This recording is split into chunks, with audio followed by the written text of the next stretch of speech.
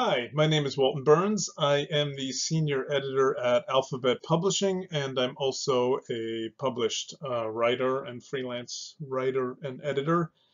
And I wanted to talk a little bit about some of the things you can do or avoid doing while you are preparing your manuscript to send it to a publisher or an editor. That will make the editor's life that much easier and eventually the designer's life easier down the road. And while everybody has their own little quirks and likes and dislikes, these are some pretty general rules that will serve you well, I think, for most situations. First of all, it's just really helpful to try to be as consistent as possible in your manuscript. And there's a couple of places where inconsistency can creep in. So we'll talk about some of those, but just in general, keeping in mind that being consistent is always a good thing. So one thing that can happen, particularly in the area of textbooks, is people forget to format their headings and subheadings consistently. So here, the first unit, Unit 1, has a nice even formatting, and we can see all the subsections, but Unit 2 is all over the place. So let's apply some styles. For the unit headings, we could use heading 1 style in your word processor. Sometimes it's called H1. And how about for the sections underneath there, we're going to use the heading 2 style. And you can keep going if you have subsections. You could do H3. You don't want to go too far down, but using those styles to give a hierarchy that's clear to your document just makes it so much easier to see what the organization is, to navigate and jump around. If I want to make edits to the same section in different parts of the document, and so on. So we've solved the style problem here. The organization is clear, but there's also a wording problem still going on. And when I see things like this, I think, well, in one place you've called the vocabulary section vocabulary, and another place you've called it words. I don't know which one you like better. And the same thing with discussion questions and discuss it. Which one do you like better? Or maybe discuss it is supposed to be a direction and you accidentally turned it into a heading. I don't know. And then the pre-reading questions is capitalized in one place and not capitalized somewhere else. That's the kind of thing that the designer is going to change later on, or is going to happen, but it's good to just be consistent. So let's just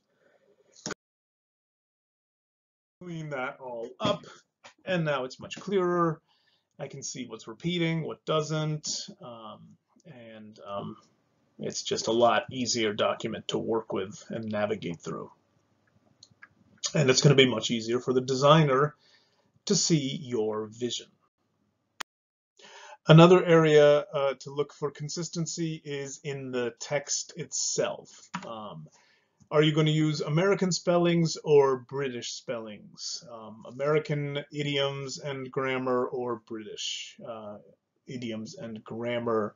Are you always using, if you hyphenate a word in one place, are you hyphenating it throughout? Things like that. Is your style consistent? And even formatting of different pieces of the text. When you give an example, do you bold the word example and then the actual example is normal? Do you italicize the whole thing? Are you centering all your readings, or are you left or right formatting all of them? Just making sure all of that is clear so that, again, the parallelism is clear in the text, because that makes it easier for the user to understand it.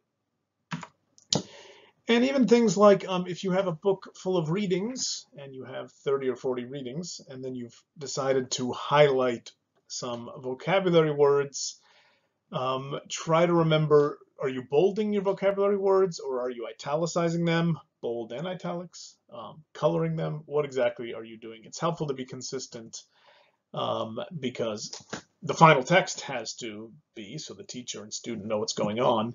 And if you do it in your manuscript, it's just a lot easier to go through and find and even change if we want to change it down the road. So looking for consistency in the text itself and your style is extremely helpful.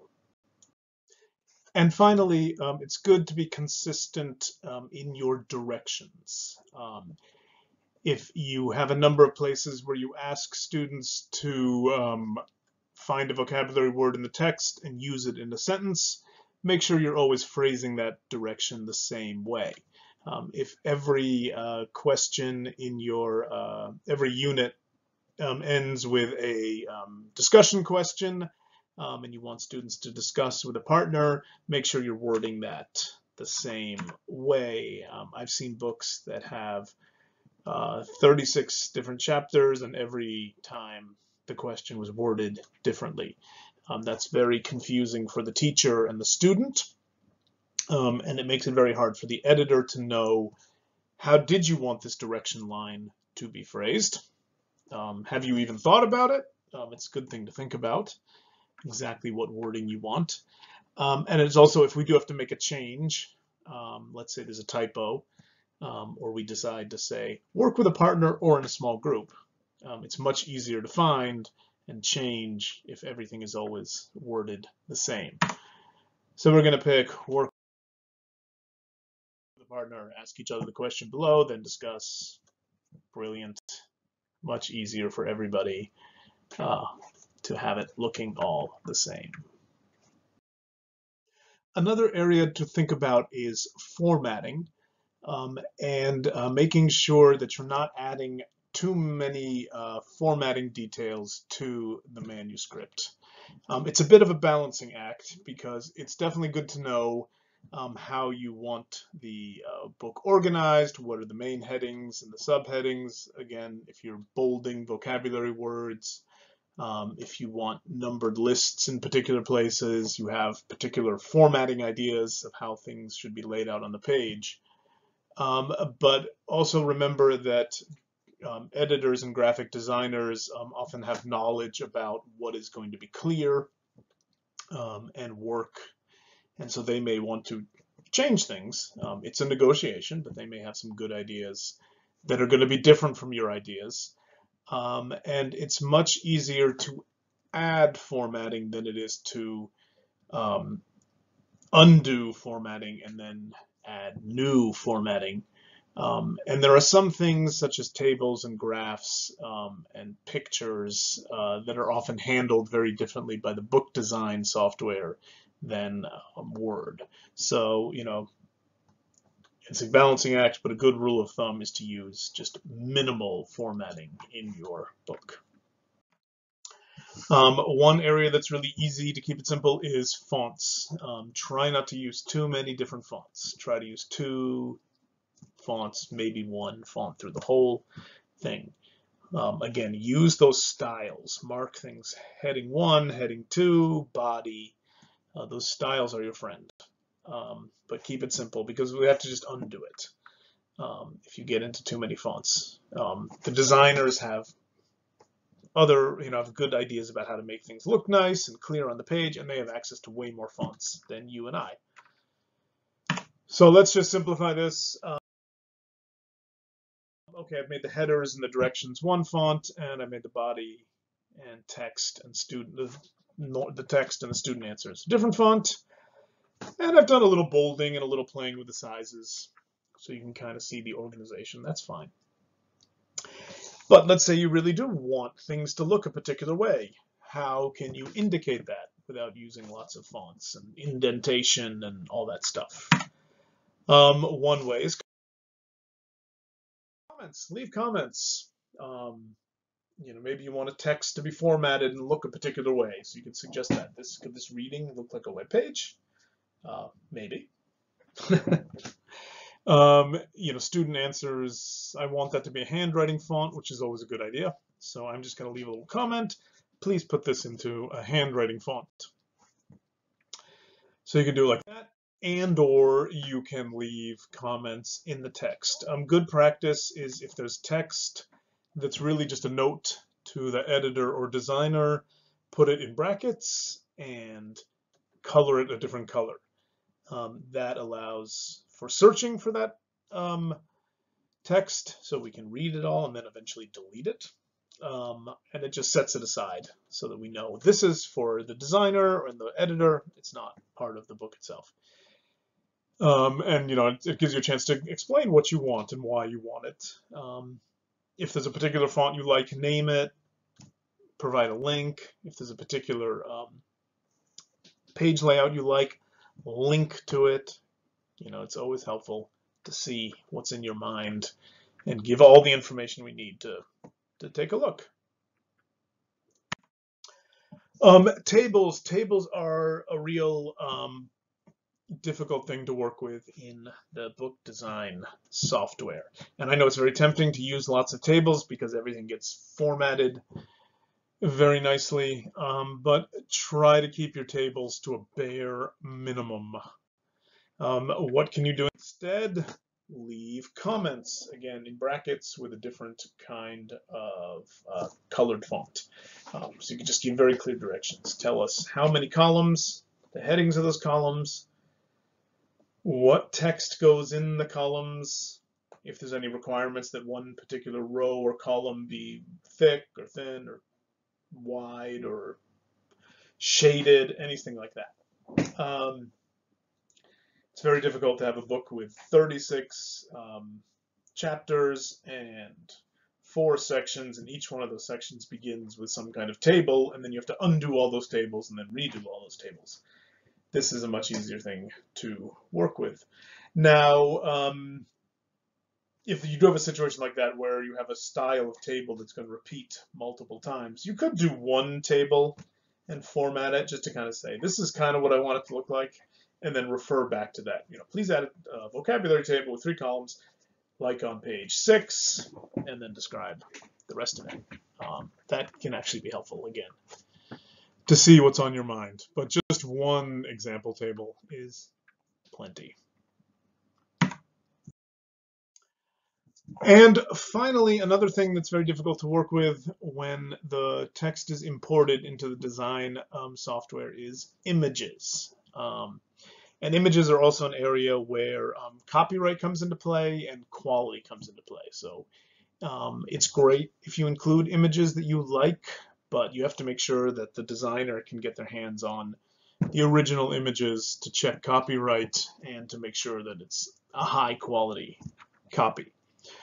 So if you want to find your own images, that's great. You don't have to, but it's great. You can certainly find images you like, and you can place the image in the text to show where you think it should go.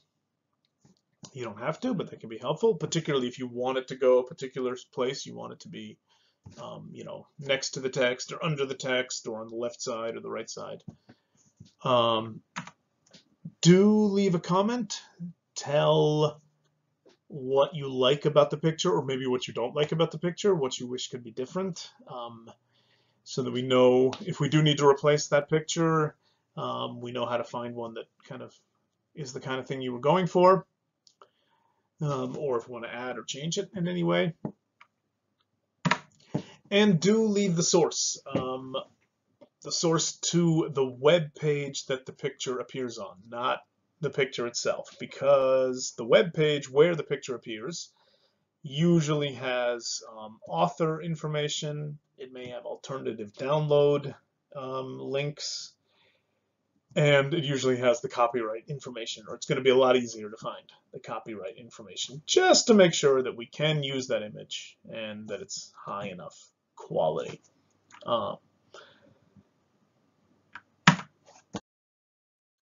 It's okay to just leave a description and not find an actual image or reference image. Just again, put it in your comment font in brackets. So and give details. Again, we may not be able to find an image that meets all your requirements, so put the important stuff in, so we know what kinds of things you're looking for, and it also makes it easier to discuss if we find something else or if the designer disagrees.